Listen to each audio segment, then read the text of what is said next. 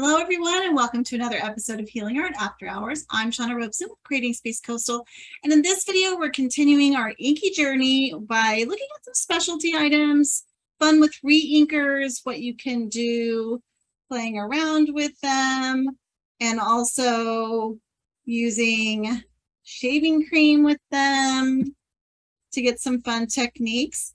We're also going to be looking at alcohol inks and playing around with some different techniques with those as well. So these are just more specialty techniques and inks and items, and so I thought it'd be fun to just play around with them. So if you're interested in finding out what we do, stay tuned. Let's get started. Welcome to more inky adventures. We're going to be doing some specialty inks and techniques tonight. But before I do that, I just wanted to talk a little bit about chemistry. So if that freaks you out, you can mute me for a little bit. But I think it's helpful to understand this when you're dealing with whatever medium that you're working with. And I have talked about before that working with inks is very similar to working with watercolors. And while that is true, inks are not watercolors and vice versa. They do behave differently because they are different. A watercolor is a suspension. It's ground pigment that's put into a gum arabic binder. And then when you wet it, the gum binder is water soluble. The particles themselves are not. Now, it is possible that some of the staining ones do actually dissolve. So when we talk about solution, if you think about sugar in water, how those little granules dissolve, well, that's what a solution is. It's when it actually dissolves, basically all of the molecules break up and connect and come back together, so it stays in solution. It's not going to settle. If you let it sit there, the sugar is not going to drop to the bottom, and then the water is going to be on the top. It's just going to stay in a solution, and that's what inks are. Inks are, I'm sorry, I will specifically say water-based dye inks. So those are a solution of the dye. It's not particles. So the pigment ink is particles that's suspended, meaning that the particles they're bigger molecules and they're suspended through chemistry in that solution. And if they're not, they're not chemically bound with the binder, they could separate. Same with if you're talking about like shimmer sprays and things like that, any of those mica, things that have mica powder in them, unless there's some chemistry there that's keeping it suspended, they're still suspended particles, but sometimes whatever it's in may separate out depending on what it is and what it's mixed with. Watercolor is suspended particles in a gum arabic, which is water soluble. So that breaks apart the binder so that it can move, and it moves differently on paper than ink will. Water-based dye ink is going to absorb. It's basically liquid that's going into those small porous surface. So it goes in quickly. It doesn't move as readily. Now they do add binders to make it move a little bit better. So sometimes there's the gum arabic as a binder in an ink to allow it to be more water reactive and lift. Whereas some inks don't have that, and once it's on there, it's going to stay. It's not going to lift as easily because it's just absorbing right into those fibers. And acrylic paint is also suspended particles. So watercolor and acrylic ink, acrylic paint are suspended particles, as is pigment ink. So just be aware of that, and because how they behave is different. Now, you see this solvent-based ink, and I'm just going to tell you now that water is a solvent. Anything that dissolves something is a solvent, so it's a little confusing. So for water-based, our water-activatable inks, water is the solvent. So water's what will release it, release the molecules and allow that pigment to be released. And in the case of alcohol inks, alcohol is the solvent. Now, alcohol also has a binder. The solvent is the vehicle or the liquid part of that dissolves the particles, but it also needs a little bit of a binder so it sticks to those non-porous surfaces, or, well, in porous surfaces, it's going to just absorb right in and stain it. But on non-porous surfaces, it's not necessarily going to be sticky because alcohol is not sticky. So there's a resin that is put in as a binder in alcohol ink-based ink. There's different delivery systems. So it could be markers, it could be ink pads. Solvent-based ink pads are alcohol-based. They don't call them alcohol-based, but they are. That's the solvent. And then there are even oil-based. Now, in that case, oil would be the solvent because oil can break up those similar molecules. Okay, enough about chemistry, but I wanted you to understand that because a lot of times I see people trying out different things. They're like, oh, how does this ink work with this and work with this? Like if I want to use alcohol markers. And if you understand the chemistry, you'll know, oh, if it's an alcohol-based solvent, so an alcohol-based ink, even though it's permanent, isn't going to hold up with alcohol-based markers because the markers will dissolve that, will dissolve it and move that pigment around. So understanding that will help you not have to do trial and error with everything. And of course, acrylic paints, which is water mixable, it is not water activatable, meaning once it's dry, it's actually like a solid thing that doesn't release, but that's a whole different animal. Okay, so on to the program. What you see on the screen is, this is a dye-based ink, and these are the re-inkers. And the reason I'm showing you that is that the reason they're called re-inkers is because this basically is how I would reload this ink pad. Now, a lot of the higher end inks have that option. And basically you just take the re-inker and you squish and run it on the top of the pad. And if it sucks right in, it's thirsty. And as it starts to slow down in how much it's taking it in, you go, oh, okay, now I know it's juicy and full. Now, I know that this is pretty juicy, so I'm not going to redo it. But you just go one direction and then the other direction, and you see how much sucks in there. So that's what these are for. However, there are lots of other things you can do with this. You know, this is limited. I can put it on a surface and use it from it, but it's not as concentrated. I mean, it's the same formula. It's just a different delivery system. And this, you can get a lot more juice, right? So it's just a different way of getting the same product. So how can you use these besides just re-inking your ink pads? Well, there are many different ways. They actually sell, you've probably seen those water pens that are filled with color. And so if you are interested in having a water brush, an ink, inky water brush, you can actually mix some of this with water. You can water it down to whatever value you want. I would use like a distilled water or something that, you don't, probably not tap water because it's got a lot of contaminants in it, but at least a filtered water. And then you can have your own inky brush pens. And if you already got this, you can save money, just buy the blank ones and fill them. Okay, another thing you can do is make your own spray inks. So again, you can just add this to some water to get it to the consistency you like, because these are pretty concentrated. These are very concentrated. And so just out of the bottle, it's going to probably be maybe darker than you would want for spray inks. But you can decide how, and you can even make several of them a light, medium, and darker value. So that's how you can use these as well. And there's other techniques. A lot of them, we can do a modification of what we did with the ink pads, where you just put it directly on your work surface and use it with the watercolor techniques and things like that. Or water brush, you can do watercoloring and whatnot with those. Now, another thing that you can do with these that you can't really do with the ink pad at all is this funky technique that I'm going to show.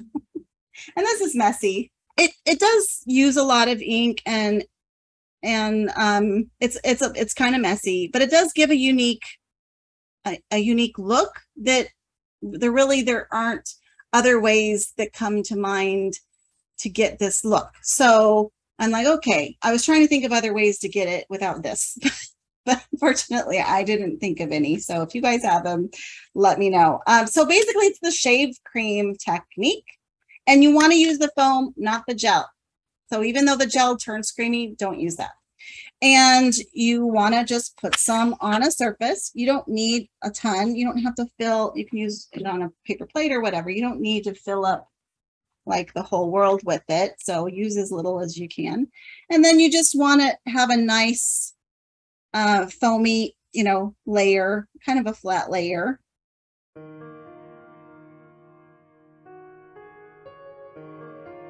Then I can take these little inkers and I can drip some in.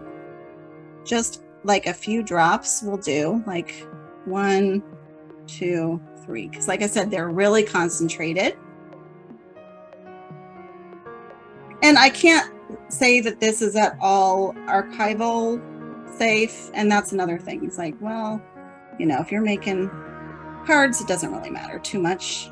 But if you're doing something art-wise, I probably would be cautious about doing something like this. So I've got my colors in there. Now I can take, remember these stylus tools from our dot making? So you can just take this or a little, you know, plastic knife or whatever, and you can just create a pattern. Basically, this just becomes almost like a stamp. It's the delivery system for your ink. So now you can just take whatever paper. I'm going to do it on my Nina Classic Press 80 pound. And I'm just going to set this right on top. It's going to put that ink on the surface of the paper. So when I lift it up, I'm going to have that ink on there. Now I can reset it down. It doesn't matter if I pick up some of the foam, you're going to. But maybe there are areas that didn't get enough and I just want to add. So I'm just gonna kind of add. And then I can just wipe it off. And I'm left with a really funky, psychedelic, groovy, whatever you want to call it, design on my paper. So it's basically like the foam is a stamp for marble look, and you can keep using it. You can keep stamping. It's gonna change. I can even go in and if I think that the design has changed and I don't like it, I can kind of move it around a little bit. Now I have that look. Let's see what that ends up. And you don't really know what you got until you take the foam off and you see what actually landed on the paper. Do you use watercolor paper for this? This one's watercolor paper, but the other one wasn't. Cool. So you could use either. You probably want to use at least a cardstock. You probably, you know, just because it's kind of wet. But yeah, this one's a watercolor and this one's not. And I could even try spritzing that and seeing what the inks do after if I want. You know, if I think, okay, I've never tried that, but let's just, it's on watercolor paper. So if I spritz it, I might get some movement. Yeah, I'm getting a little bit of movement, but then I lose my marble. I think I'm going to lose some of my marbling if I do that. So I want to be, I think, just leaving it that way. The other thing you can do is you can use a stencil. So this is, I'm just laying the stencil on top, and then I'm going to scoop up some of this pattern that's on there, kind of like icing. And then I'm just going to run that through the stencil. See what I get. Now, you're never going to get the same thing twice, as you can see. So it's all about just letting it go and see what happens. So that's kind of a fun little rainbow effect. Now for this technique, if I wipe this off now, I have found, and maybe it's different depending on the paper, but I'm going to go ahead and wipe that. Oh, that didn't do too bad. One time I wiped it and the color, I don't know if the color was just so saturated, but it kind of smeared on to the page. That one lifted up. So you can either let it dry all the way, or you can go ahead and scrape it off. And I can make several of these, you know, until I run out of foam or, you know, design. Let's see what happens. Oh, it's still showing. It's still showing up. I mean, it's definitely, you know, the pigment is getting softer. The first time I saw this, I thought, well, that wastes a lot of stuff. But really, you can make, if you have several things ready to go, you can make a lot of things at one time, and then it doesn't feel quite as, you know, wasteful if you're using it all up. If you're just doing one stamp, like a monoprint, then I would say that's a lot of materials to throw away. But I'm making, you know, I've made quite a few things here so far. And I can keep scooping up this foam. Now, the foam is all, you know, mostly along the edge. And if I move it in, you know, a lot of it's mixing together. So it's going to look very different than how it looked before. I could add more of the ink if I wanted. Just, you know, me, I like to get the most out of things. I am frugal, I admit it. I could spend all night having fun with those, but as you can see, there's a lot of different things you can get. Let me just show you. Oh, this is the two micas I did through stencil. This was just using one color, but I still got some fun marbling. I really liked that. And then some other multicolored ones. And then when it starts to mix together. So you can really have some fun with that. I also tried it. I think this one I let dry. This was one that I wiped, and I don't know if there was just so much pigment there, but it kind of moved the pigment on to the page too, which isn't a bad look. It's just not quite as white in between as this other one that I let dry.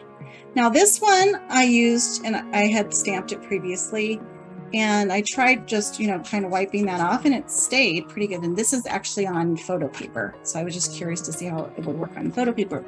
Now I tried this technique with a different foam. I was thinking, okay, foam is foam, maybe, right? And I like to experiment because, you know, I'm a chemist in one of my former lives. And so I tried it with this because I don't know about you, but I have a lot of hand sanitizer that's left over that I don't use every day. And this is one of them. And it was a mousse. So I thought, okay, that could work because it, you know, it kind of comes out like, you know, similar. But it's not as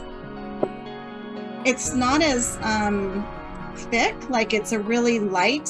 And so the ink does not sit on top of it like it does the other one. It's just not as thick of a density. And I was able to get a couple. It does work, but it, you know, it bleeds through. So that's the back, which looks not bad. That's the front. Now this is just a cardstock. It's not watercolor. This is also a cardstock. So I was able to get some interesting techniques. Now this was on the glossy photo paper, and I let it dry, and it just comes right off. So that was a bust. I wouldn't do that, but you could certainly try that too if that's all you have around the house. If you don't have shave cream, you can certainly try that. The other thing with re-inkers, and I've showed you this with the watercolor techniques, but I just wanted to show you with the re-inkers how much fun you can have. And I really did it a little different when I did the watercolor techniques. So I want to show you a little more in depth what you can do with these guys.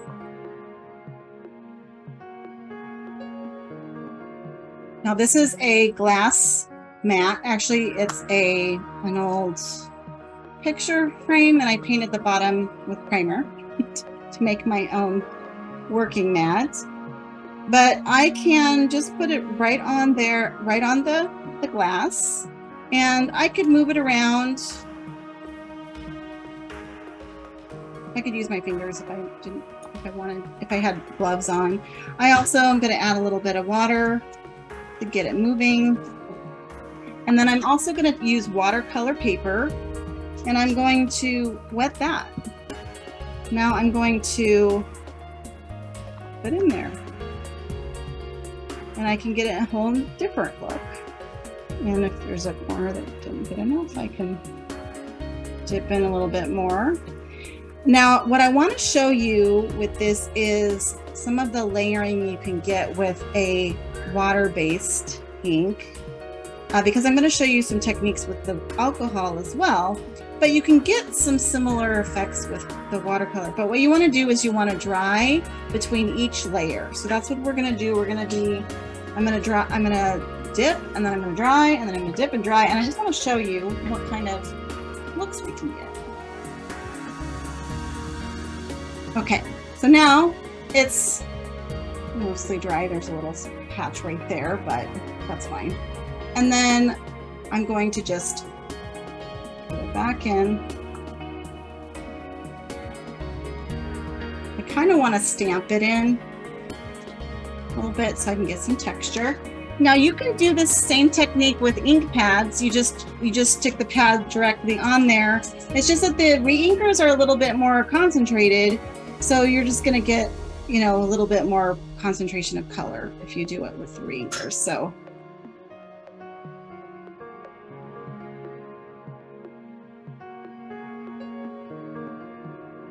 now I could add more ink down if there's a certain color that I want or whatever. I could add a little bit more water if I wanted to reactivate some of it. Maybe that I want that color, more of that color. But see the depth that you can get just by layering. You just dip it in, dry, dip it in, dry, dip it in, dry, and then you get these really cool layering effects. Now I could also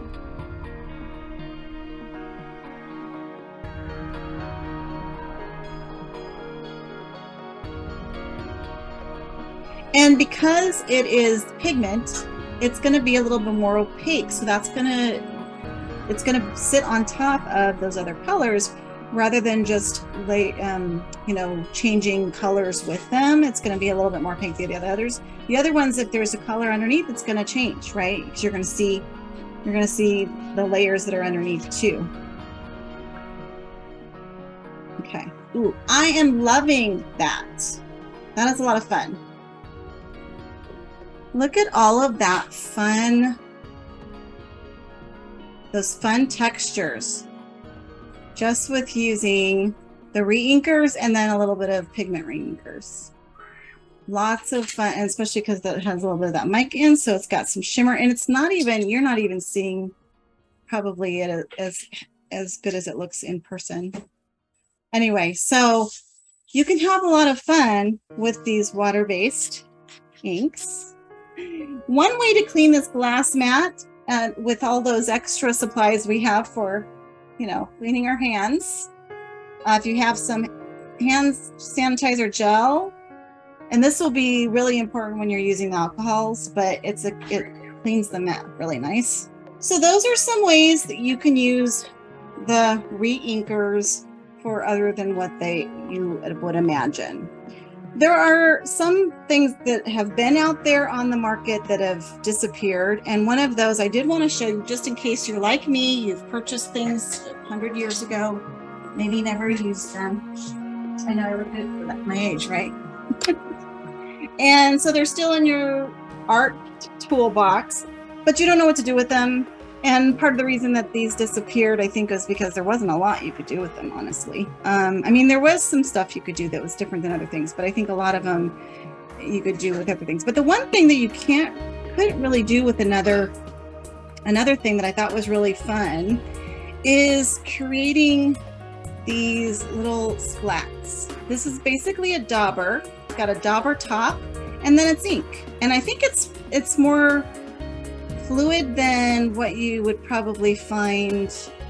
It's probably similar to what the ink consistency would be for the distress inks, because I think that is a little bit of a thinner formula than like the Stampin' Up inks do. But so it's kind of thin, so it moves very readily.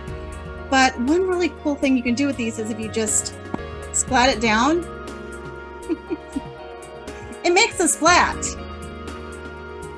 And I love them.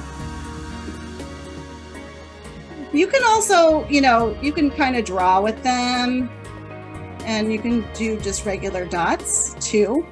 But I really love the splats. I think the splats are something that are fun to have, especially with any kind of grunge look that you just can't do. I mean, you can use them with stencils, you can go over the stencils, things like that. But as far as using them with stamps, I think you can, but I tried them with word stamps and I found them too juicy. Maybe if I just am a little more careful, maybe I push too hard. You can do that.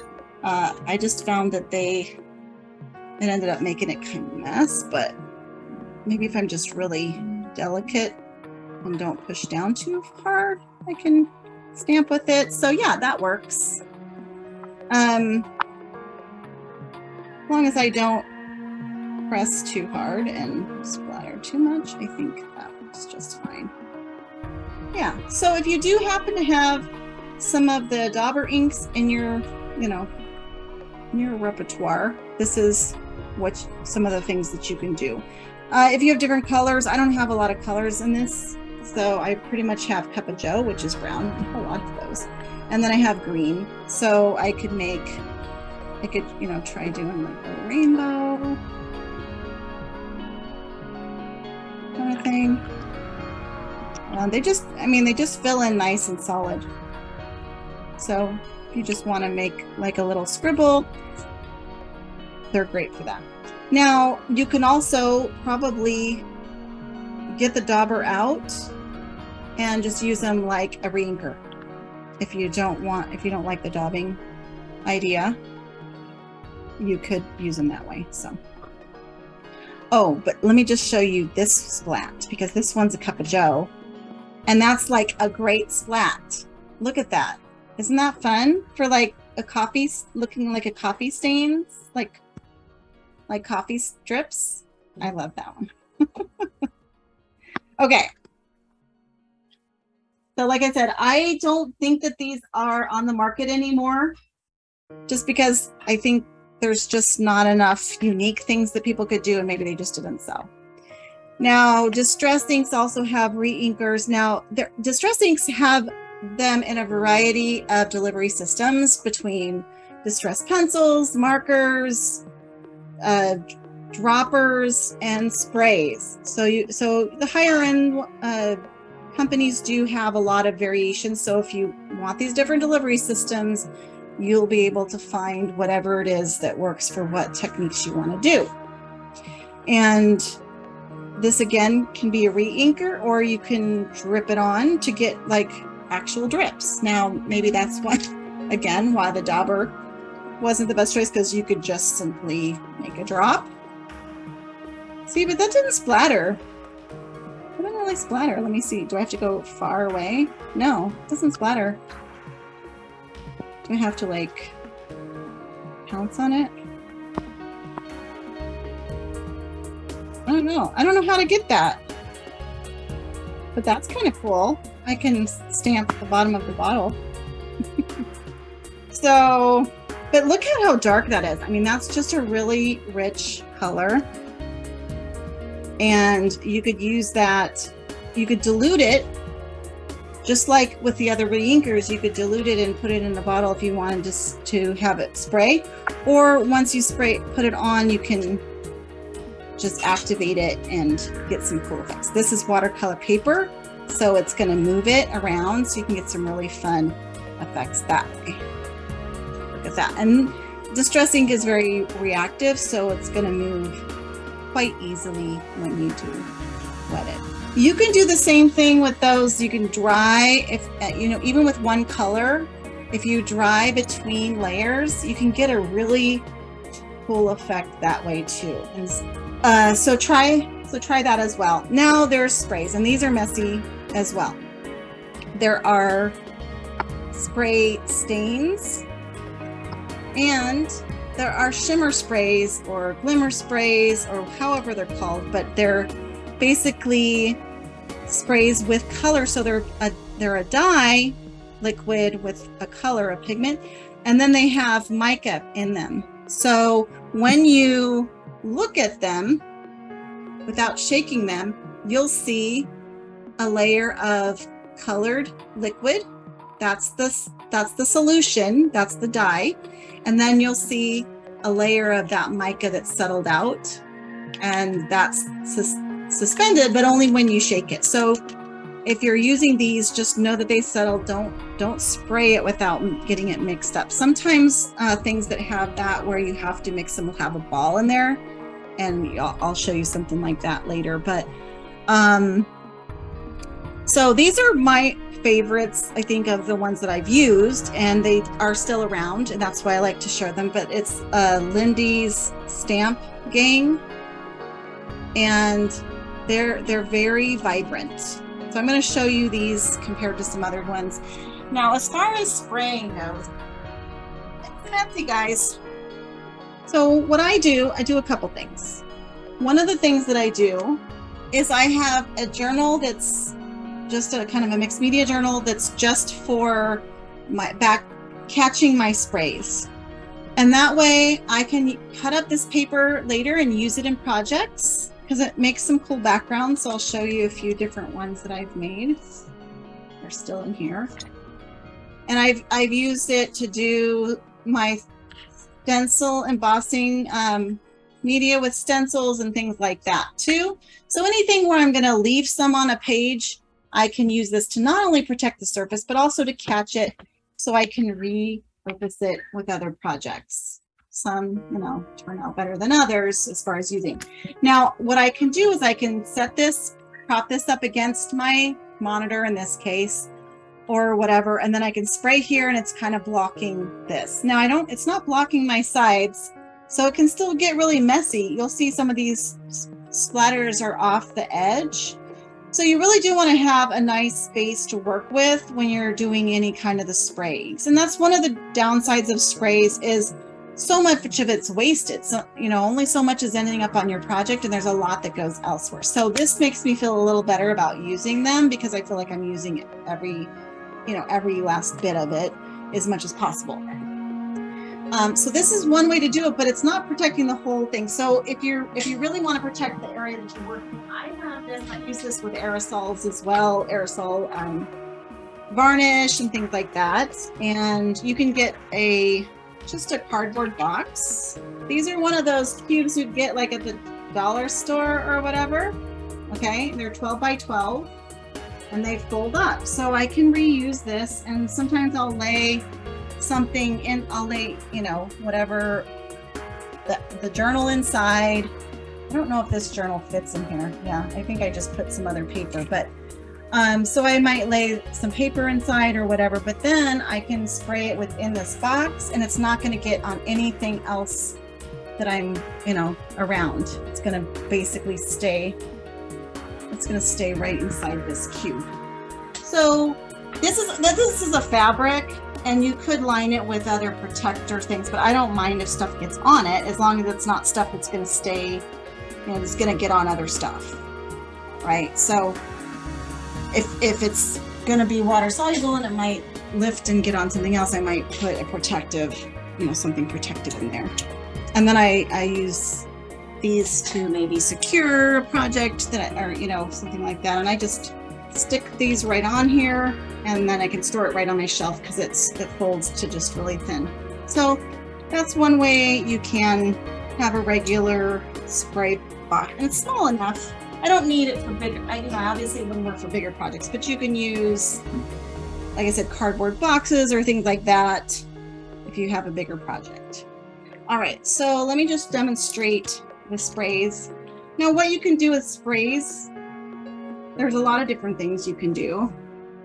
The first thing that probably comes to mind when working with sprays is doing stencils, and sprays are great for stencils.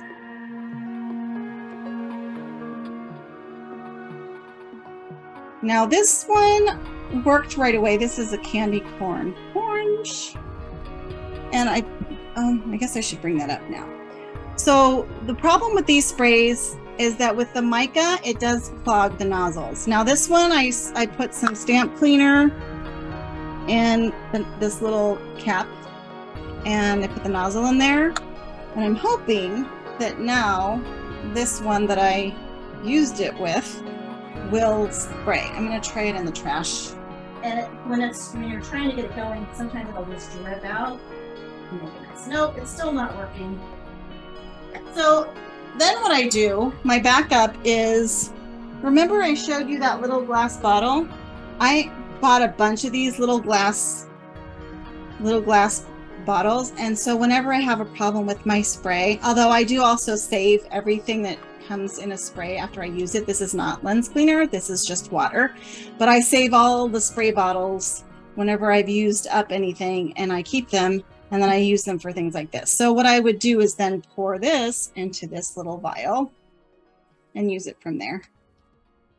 And if I think about it, I'll try to clean that nozzle right away so that I don't. So I just pour it. Now it's nice if you have a little funnel, like a little mini funnel for perfume, but I will probably put this in some hot water later and work on getting that nozzle open. But in the meantime, I wanted to use this color, and I just thought, well, it's a good opportunity to show you guys what happens, because it happens a lot. And sometimes what I'll do is I just rubber band this with the original bottle, and so I can refill it whenever this empties because it's small. Okay, so I'm going to use this. And you see, I don't have a lot of control of where that's spraying. This has got like a wide spray. So this is a little bit more controlled. So I kind of like these little bottles better anyway, because I feel like I have more control. Sometimes the bottles, you know, if you press it a little bit, it'll just do drops, and you know, you can change it up by how you spray, but there you go. So now I can create some fun stencil effects. Now it's not, the fun isn't over, because I can also use the reverse stencil. And I'm going to do that on the other side so it's more obvious. And you could start this way too, but this is like a double duty. So now I've got all of this juicy ink on here. I just flip it around and I press. And all of that ink is going to into my project and create another really cool effect. And it's quite different. And you know, a lot of times you get these little water spots that are fun that just add to the texture. If you don't like those, you could, you know, you could dab them up. Like if you didn't want it to dry with those little concentrated areas, you could just dab those off. But I actually like the look of those. So that's how you can use the spray inks with stencils. And that's one of the funnest ways. You can just spray directly on a project and get the random sprays, or maybe you want it to be splattery. If you want to just have some drips on there and you want to control that, you can use a brush like you do with watercolor too. You could just take a brush and dip into it. What I do though is I just kind of dab from this bottle.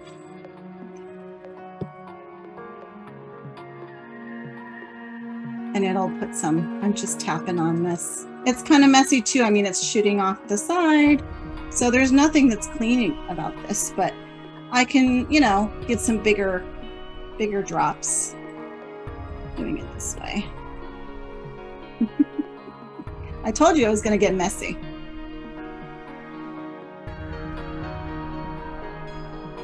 Now, another thing, these are not dry, but I thought of something. If you use a hair dryer while it's real wet, you can actually move the pigments with the hair dryer. But the hair dryer is a bigger, I mean, this one, it doesn't have one of those nozzles that concentrates it, but you can have one of those on and it'll move it a little bit better. But you can also use, this is for dust for cameras, so it comes with like camera cleaning kits, but you can use this to get a lot of like tendrils to do like quick bursts and get some fun, you know, tendril effects. So that's another fun way to to move the inks, whether it's this spray ink or not, around on your project. It's not going to be as, it's probably not going to be as archival, the spray inks and things like that. Although if it's got mica in it, I don't see why the mica would fade, but sometimes the inks can. But this is the green that's in this tree, this mixed media. It's acrylic, and it might even be, I don't remember if this was some latex metallics or acrylic metallics, but, and then I sprayed the tree, and that green mica like caught in the branches and made a really cool effect. So you can use it to color in your mixed media. I also use it in my vision board on this butterfly, and to create some metallics on those flowers. So, and actually just to create some metallics throughout my piece, but just kind of randomly. If you're okay with the messiness, they can be a lot of fun, and you can get some really cool effects from them. Let's see how this one's looking. As they dry, I don't know if you can see, that mica will kind of move where the liquid is, and it'll dry where the concentrated liquid is. It kind of almost like it floats on the liquid, and then as it dries, it pushes it off to the side a little bit, so you get these concentrated little pools of the mica. But and then I don't know if you can see the shimmer in that blue. See how that blue is real shimmery? So lots of fun you can have if you don't mind a little mess. Definitely protect your areas. All right, we're already at 8:14, and I really want to get to alcohol inks. Hi everyone, just wanted to remind you to please like, subscribe, share, comment if you find this content helpful. Thank you. Let's get back to the program. If you guys have experimented or explored alcohol inks at all, you're probably familiar with the fact that they come in, oftentimes you'll see them in these. This one was back in the day when Tim Holtz's brand was Adirondack, but now it's just, they're just called alcohol inks, I think. So same kind of things. I don't know that they changed the formula. I think they just changed the packaging, but so there's a lot of probably different things that are out there nowadays compared to what has been in the past and what I have. I also have these Fiesta color ones, and I don't know the status of those, but I just have a couple of those. But they come in a wide range of colors, and they come in what the Tim Holtz line or Ranger line calls the mixatives, which are the ones with the mica. And if you listen, you're going to hear there's a little ball, and that's mixing up those mica particles, because those settle out in this. So, and that's only true with the mixatives. It's not true with the other ones. The other ones are just a solution, so it always stays. You don't have to shake them to get the pigments where they need to be. These are older, so I wasn't able to get the gold one to mix, but I was able to get the silver one, so we'll try that. And I wondered about using the StazOn, because StazOn is the solvent-based ink, and they have these little ink bottles that you have to reload your ink pads when you use them.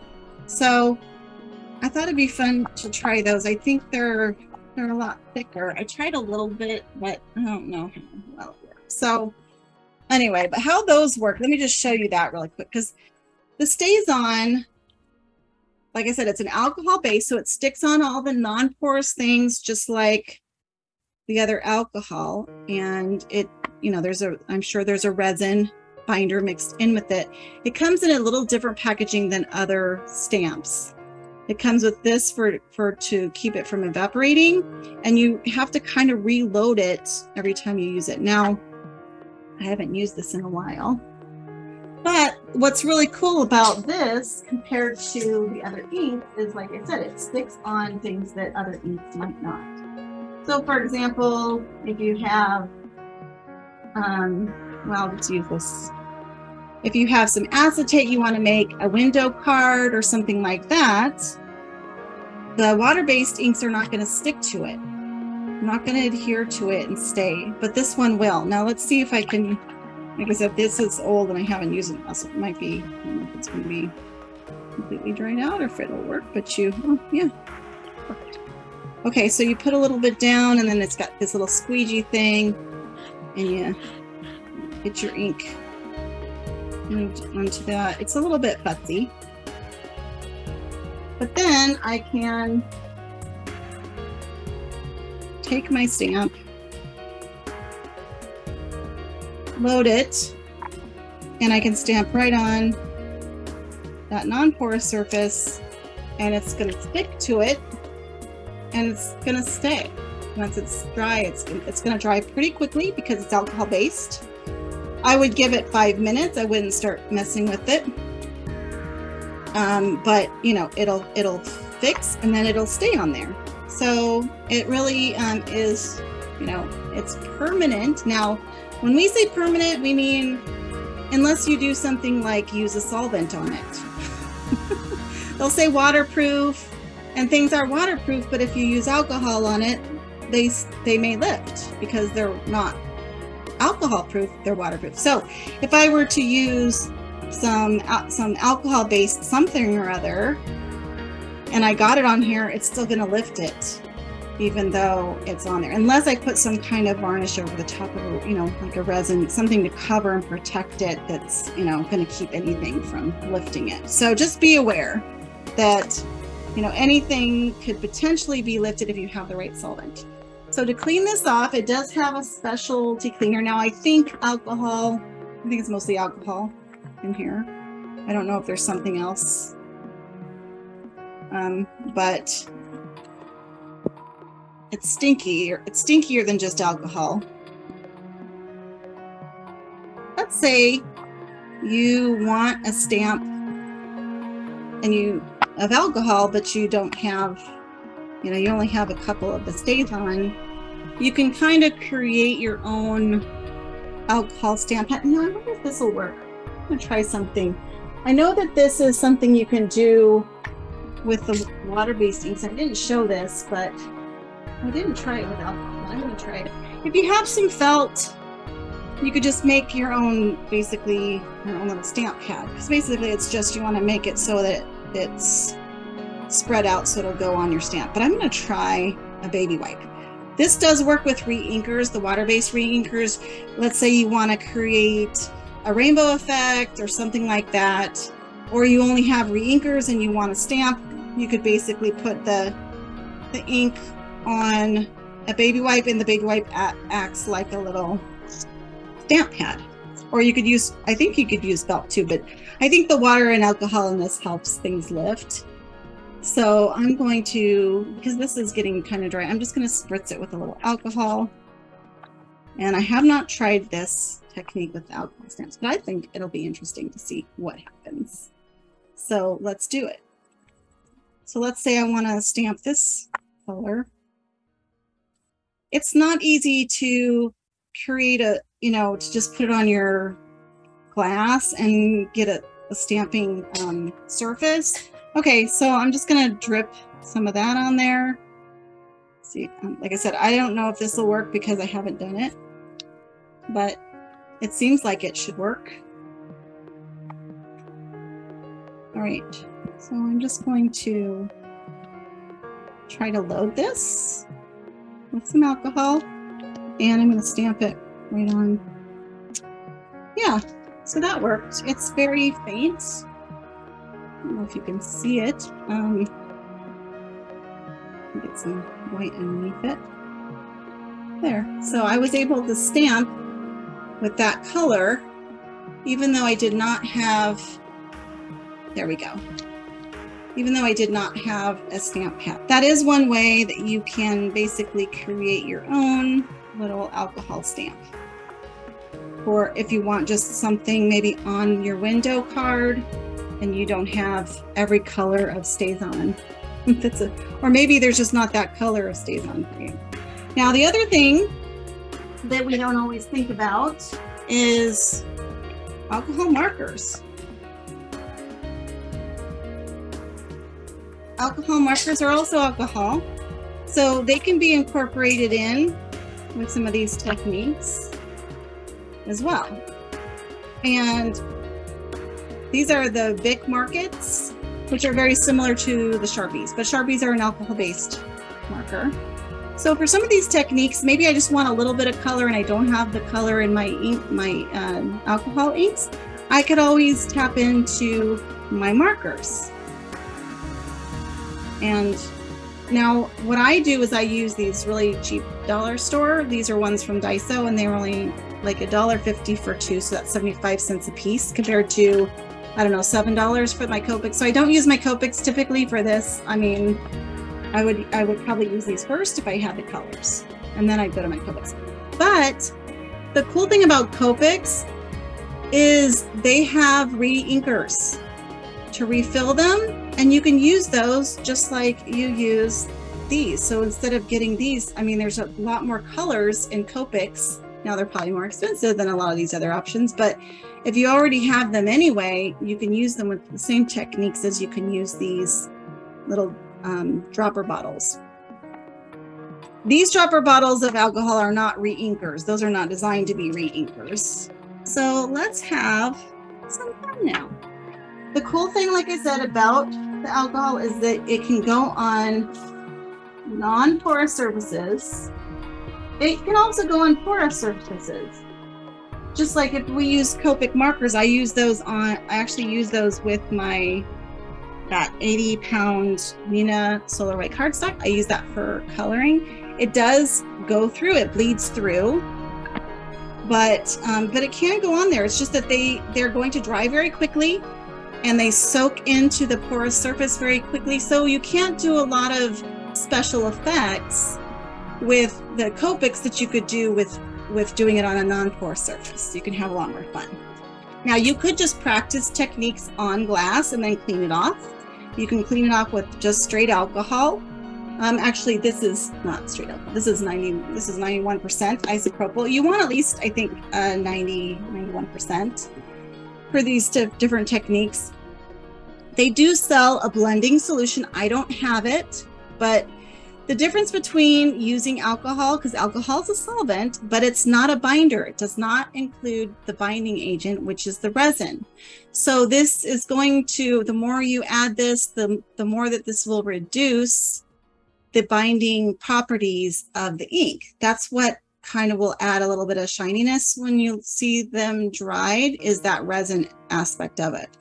So I'm going to use this to move it around, but like I said, the blending solution does behave a little bit differently, and it also has the binder, and it's also more expensive. And as long as you keep enough of the ink involved that the binder and the ink is going to keep it stuck to the surface, or maybe you do some kind of something over the top. I don't know what's best over the top of alcohols, to be honest. So now what can it go on? Like I said, just about any surface.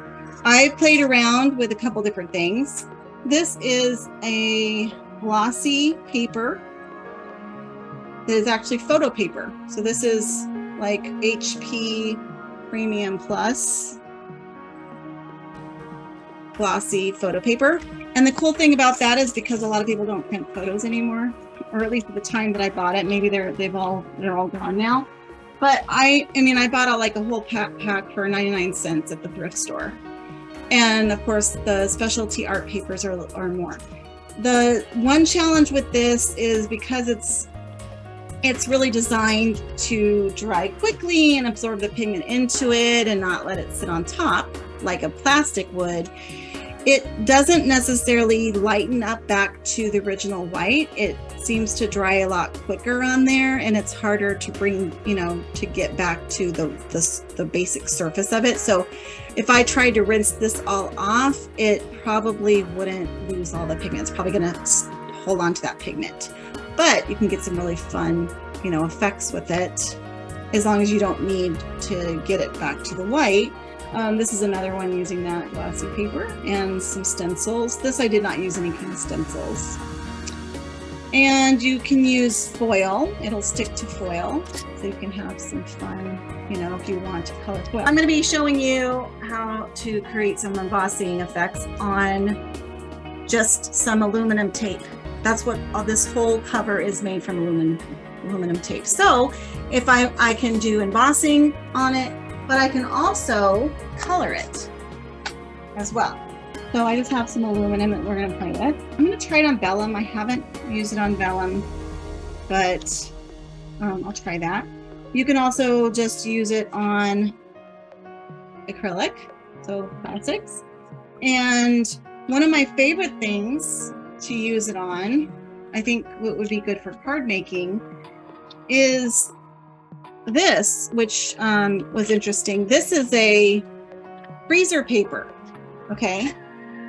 Now, it's not wax paper, so I just want to be clear, but if you look at freezer paper, it says plastic coated. It's not wax coated, because alcohol is a solvent to wax. So if you use wax paper, it's gonna go right through the wax paper probably. But the plastic coated means that it is plastic, means that it is non-porous. And the other side of that is paper. So it's paper on one side and plastic on the other side, which to me is an ideal surface for creating some background pages for card making, because I can do my designs on the top and then I can glue it easily, because this is paper. I can glue it down to a project. So here's some more fun that I had with this freezer paper. Isn't that cool? Okay, so those are some of the surfaces that I'm going to be playing with. And now let's get to playing. And I just cut a bunch of this freezer paper down into the size of projects that I like. You can also, just like with water-based inks, you can put them in a palette. They'll dry up just like watercolor, and you can also do this with water-based inks too. And then all you have to do to reactivate them is add either the alcohol or the blending solution, and that's going to liquefy them. So if I wanted to do any kind of painting with them, so I just have that set up and ready to go with my colors in case I need them. Some other tools that I'm going to be using are the styluses. Remember the dot painting that we did? So those are a handy tool to use. I also have just some cheap synthetic brushes, really stiff. I don't know if I'll use these for anything, but I just have them handy in case I want to control something on the page. These floor protectors that you put on the bottom of furniture, they're felt and they work good as a blending tool. Now they sell blending tools, and the blending tools are essentially it's got like a little handle, and the ones I've seen have been round, and then they have some Velcro, like the hook side of Velcro on the bottom, and that sticks to felt. And this is actually just like a chamois, like a fake chamois, because I didn't have any of the craft felt, but you could just get regular craft felt when it's on sale or whatever. And so I made my own little tool out of that. The cool thing about this design as opposed to this is this isn't reusable. Like I can't clean this, so I can have one for each color combination like I do with my daubers, but this I could just have one of these for each of my colors, and then I could just change them and use the one tool. So it's a little space saver, but I can keep the felts, I think, because I can just keep reactivating. And then I also made one using, I just had a round piece of the Velcro, and so I had just an old thread spool, and so I put that on the end of that, and then I put my piece of that felt on there, so my chamois. And having little containers to mix your inks with is helpful, because a lot of times coming straight out of the bottle, they're very, very concentrated. Oh, this is the gold that I wasn't able to mix. I don't know if I'm going to be able to. So they come out very concentrated. Now you may find that there'll be some pastel ones and then some really bright ones and different, different values. But honestly, it's better to get the fully saturated ones and then dilute them down to those pastel colors. I think if you're just going to get one, just get the saturated, and then you can always dilute it down and get your own bottle or your own spray bottle or whatever. And then you're saving a little bit of money. So you can have basically a light value and a dark value, or light, medium, and dark value of one color just by buying one bottle.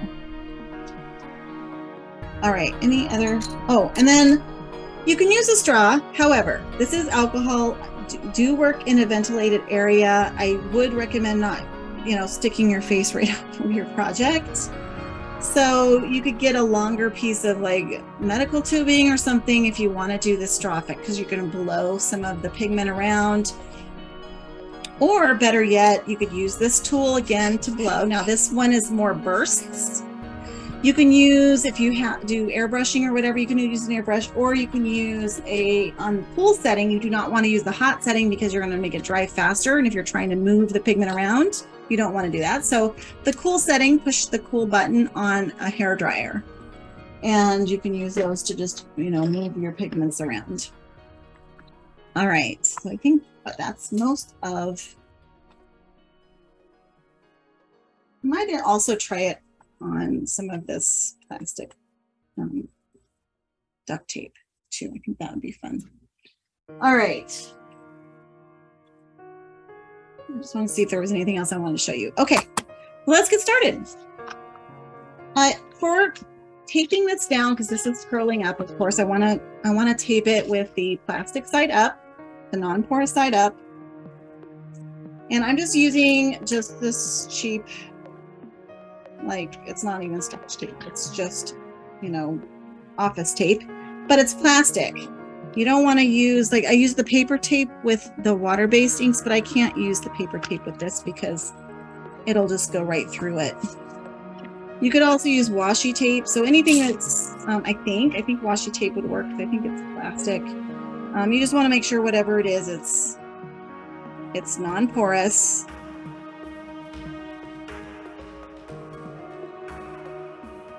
But this gives it a nice border. So if you're trying to do background for a card, this makes, or make a little bit of like a little artwork, this works well for that. All right, so I'm just gonna pick some colors that go well together, because they're gonna mix and mingle. And I have these two. Oh, let me pick something. I'm gonna pick something different. I'll use my square. And let's just do some butterscotch and green. This is stream green, and stream green and butterscotch. Let's try those together. Again, if you pick the complementary colors on the color wheel, they'll kind of gray each other out. So just think about your color schemes. If you pick analogous colors next to each other on the color wheel, those are going to work a little bit better as far as not getting muddy. But you may want a little mud too, so just, think about what you're using. Oh, I didn't mention this. I also have a little dropper bottle of alcohol, and I have a spray bottle of alcohol. Again, just I repurposed a bottle. So I have those both available and ready to go. And sometimes one is better than the other to use. I might want to just spritz this a little bit. And then I also have, a little bit of a fine tip thing of alcohol. I'm just going to put a little bit of alcohol on my project. And then I put some on the little felt pad, thank you. And I'm just going to pounce. And it dries very quickly. I'll bring it closer. So I can just keep going over what I had before, and it's going to create these little cells, because every time you put down more, it's going to push the pigment around alcohol wants to spread. And so it moves whatever's there. It's gonna reactivate and kind of move the pigment. So it creates these little cells, which are really fun.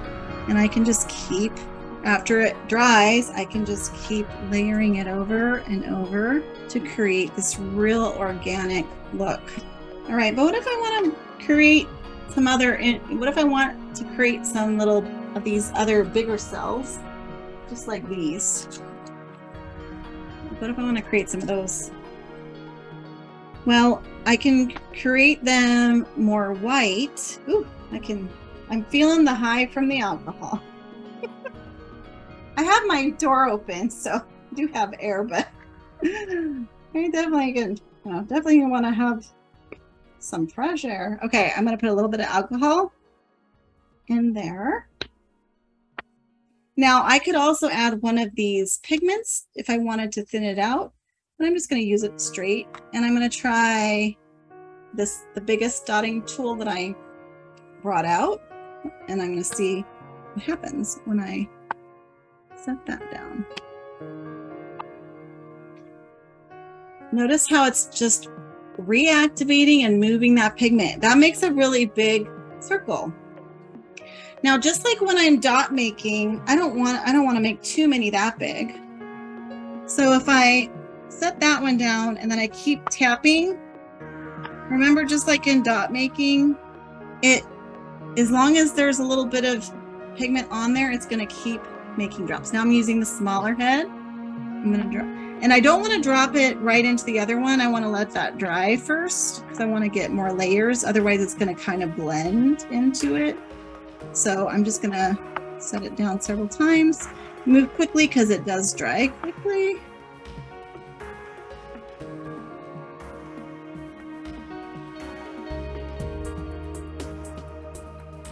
Now, what I can also do is I'm going to take another color, and I want to see what happens if I add some of that.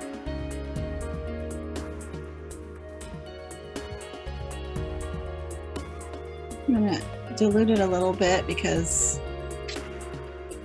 I don't want, it doesn't need to be that concentrated, but I'm going to need it to be nice and juicy.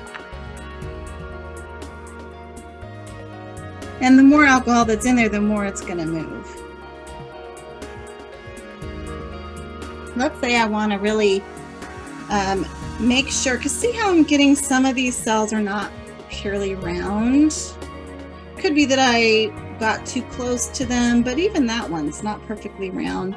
So I could go in with my stylus and I could actually, you know, make a little circle. Maybe I don't like that turned into a Mickey Mouse head.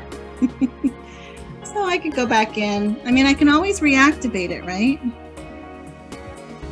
With alcohol. So if I don't like something, it's not a lost cause. So fun cells. Now let's say I really want more softness over here, or just see what happens if I lay down a little bit of alcohol and I move it around.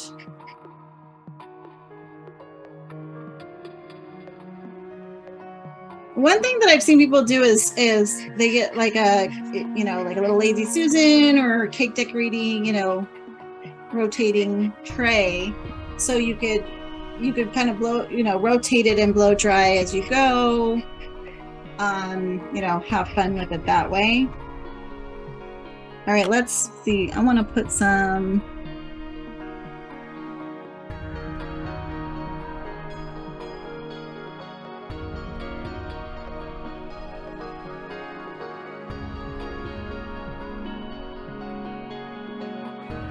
So you can see that there's hours of fun to be had with playing around with alcohols or alcohol inks.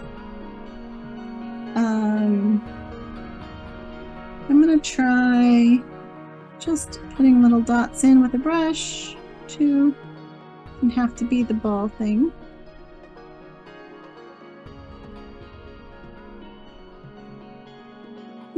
thing I want to really try, I don't know if this is going to work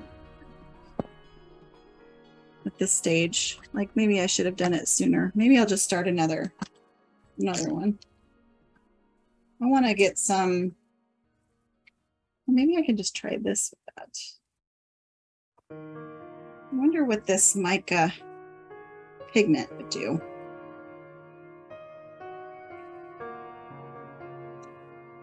It's real thick. And I don't know how much it's gonna move, like with the alcohol.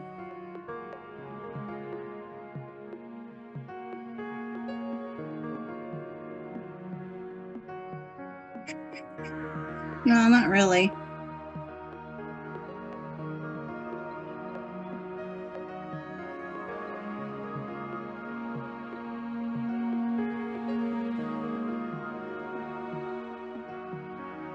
All right, so that's just freezer paper. That's now really cool, designer freezer paper.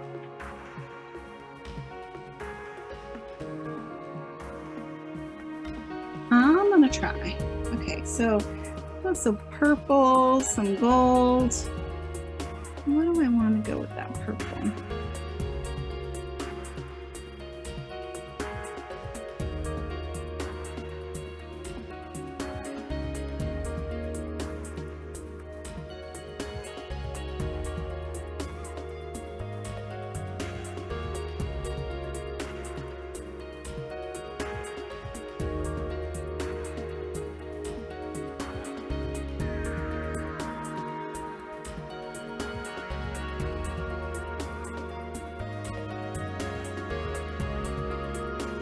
That gold really didn't show up at all. And again, I don't know if it's even mixing properly.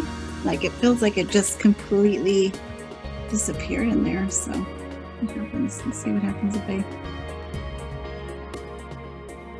Yeah, it's not really moving too much. It's like it's just putting the mica down and it's not really like moving it. I think that's just from age though. It's probably just my problem, not the you know, because I haven't used it in so long and it's not mixing up properly. Maybe some of the elements dried up. So yeah, definitely that gold is not looking like gold. it's looking like mud. I think I messed it up with that attempt at the with that metallic. I don't think that really worked out too well. Let's try this bell and see what happens there. I'm gonna try, this was one that I did earlier with some like fall colors. So I'm gonna just try reloading that.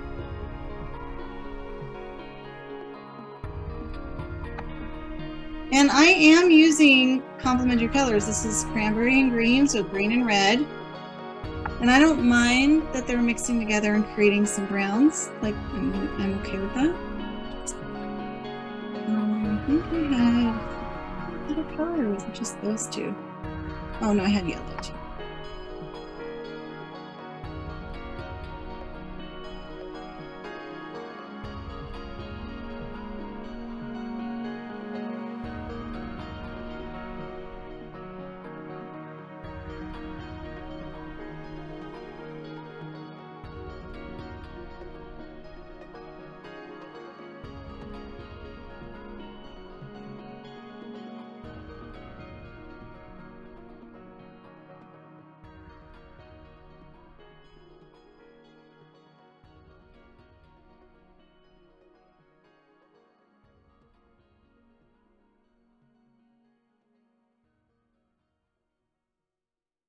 I'm going to let both of these sit for a little bit.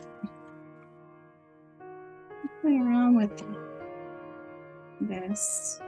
All right, what colors do I want? I don't have a lot of colors, so I'm limited in my choices. Let's try these two.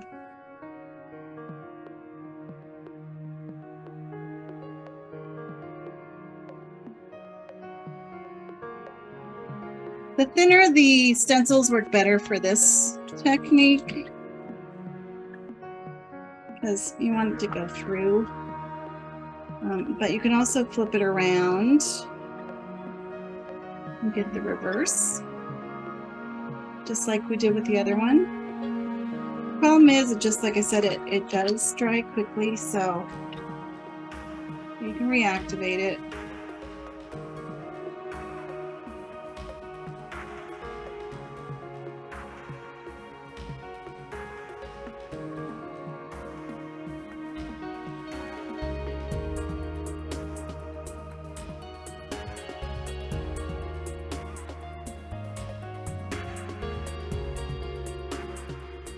And then you let it dry, and then you just add more and just keep layering, layering, layering, just like we did with the water base. I'm trying to back up a little bit. Oh, the fumes, guys.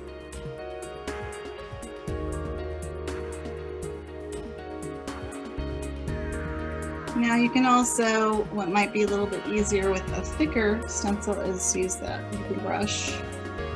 Yeah, that's much better than the roller.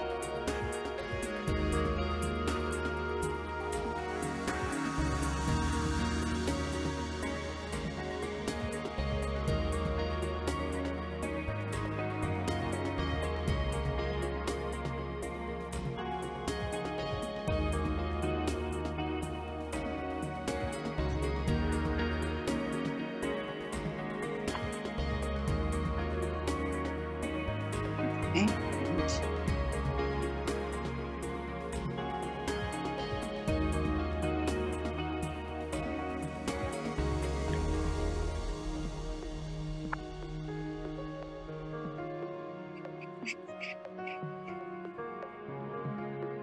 It looks really, it looks almost black.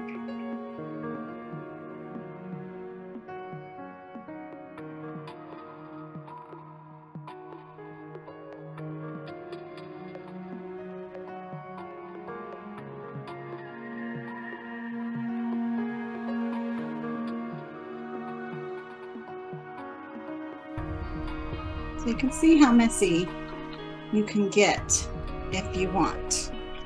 There's no end to how much of a mess you can make or how much fun you can have, because once you get high from all the alcohol, it just gets more and more interesting. Okay, let's put a few dots in.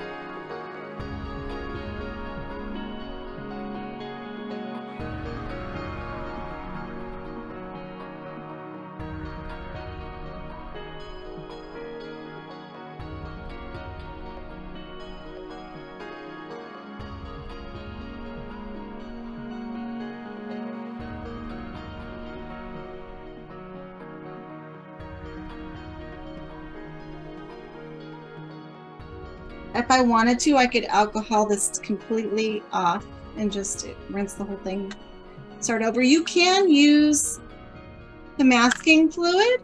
So if you put down a pattern and then you put masking fluid over it and you know, keep certain elements of it or go through a stencil or something like that, you could actually put that on and then you rinse the whole thing off and you're just left with whatever's underneath the masking fluid. Or, you know, if you want the white, you could mask underneath, but you could actually mask in the layers. Oh, the other thing I want to show you is I did this with a dryer sheet. I used a dryer sheet. I just used it to kind of sop up something. I'm like, oh, it sticks to that because that's like a, you know, sort of they're kind of plasticky. So I could put that up and use those fibers on a project if I wanted to. And like I said, you can use this on metal, you can use it on glass, you can use it on plastic. Yupo, they have a lot of, our paper is basically like a plastic paper, it's a synthetic paper, so it's non-porous. And you can have a lot of fun with it.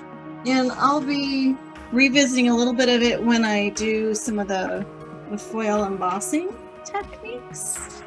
I think this is one of my favorites. And this was just a lot of ink, and then I spent a lot of time just dabbing in those circles. It takes time, But I like actually the fact that, because some of these, when I added the alcohol in it, moved all of that pigment off. This one actually pulls the pigment down a little bit.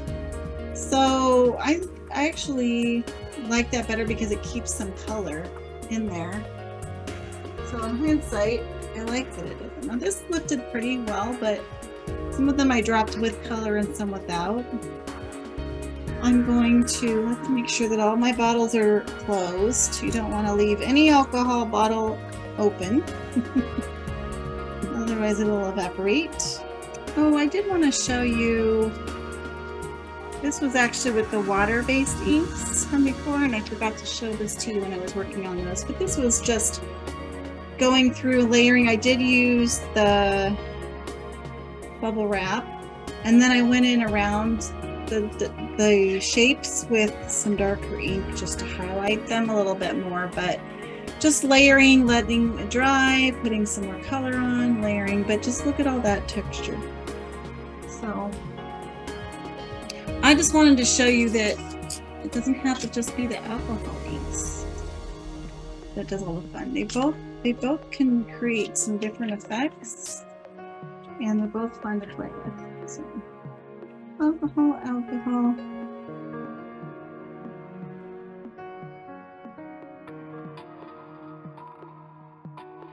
This was also through a stencil. And then this was my attempt at some of the metallics. My metallics, I think, are bad. My metallics are bad. But the water-based one, that worked really well with those pigment metallics. So that was fun. So those are some of the water-based ones. And then alcohol. Yeah, this questionable results. That almost just looks burned.